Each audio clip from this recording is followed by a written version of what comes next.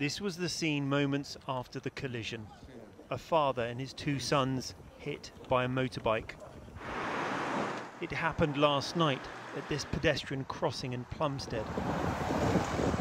The dad was holding his son's hand until the impact ripped them apart. The speed of the motorcyclist noted by the eyewitnesses. He was coming very fast, unbelievable. I can't believe. And once he hit these people, they smashed everything. Yeah. And look at, he hit it there, and from there they dragged to the other car. Yeah, and it's very, for me it's very shocking.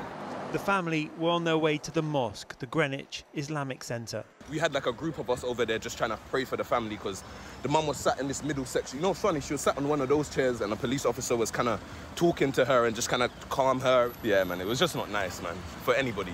Think about it, like your husband and your two children, and they're coming from the mosque as well. And this was just a reckless rider from what I heard.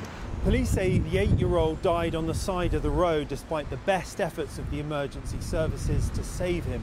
The boy's father and older brother were taken to hospital where their condition is described as life-threatening. The rider of the motorbike, who's 20, was also taken to hospital, but he is expected to make a full recovery.